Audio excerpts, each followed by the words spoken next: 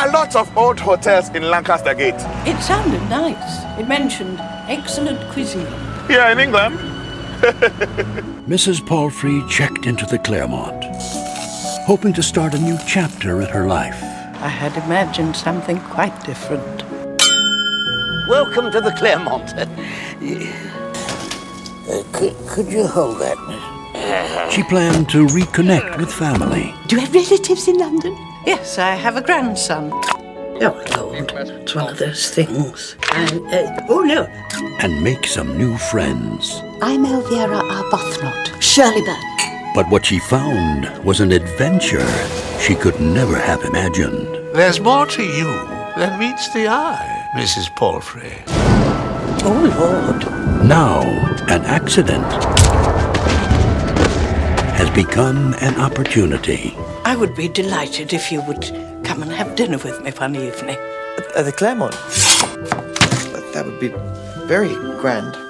A stranger has become a friend. I'm having a guest. We're finally going to get to meet this mythical grandson. Splendid. And two people will discover. Everybody assumed it was my grandson, Desmond. So? I didn't deny it. Why don't I be your grandson for the evening?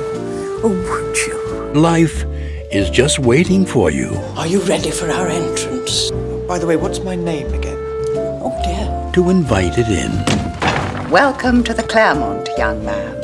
I hope you have a strong stomach. Is this your grandson?